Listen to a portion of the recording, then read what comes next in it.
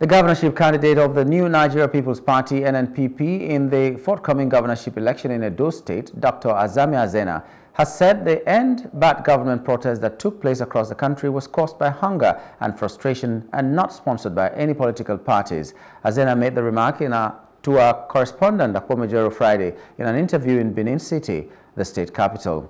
Pastor Azena said he was not against protests, but he was against the killing, destroying of private and government properties in some parts of the country, which didn't say good, as no one will be celebrating violence.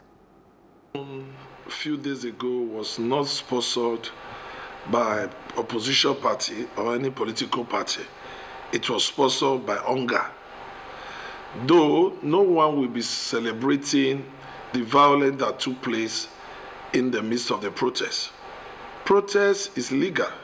Protest is constitutional. Protest is allowed.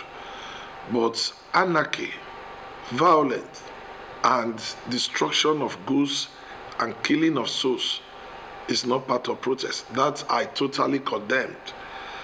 But I want to say that what happened is a shameful thing, and it's something that we should not pray that it should happen again in our country.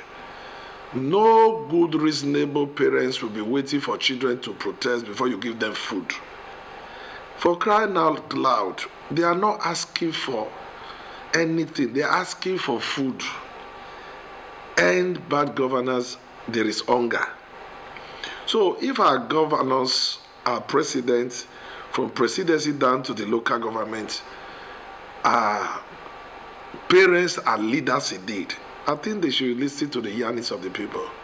I kick against the government who have allowed the citizens to come to the street before they could listen and to listen to the yearnings of the people. To me, every sensible human being should know that the country is hard. Protest ought to be the last option of the citizens. And I think they have used every other option before they went to the street. So we should not wait for the last option to come before we start looking for what to do. Put these persons together. They have leaders. Listen to them and then reverse what they ask you to reverse. And the country will move forward. Hello, hope you enjoyed the news. Please do subscribe to our YouTube channel and don't forget to hit the notification button so you get notified about fresh news updates.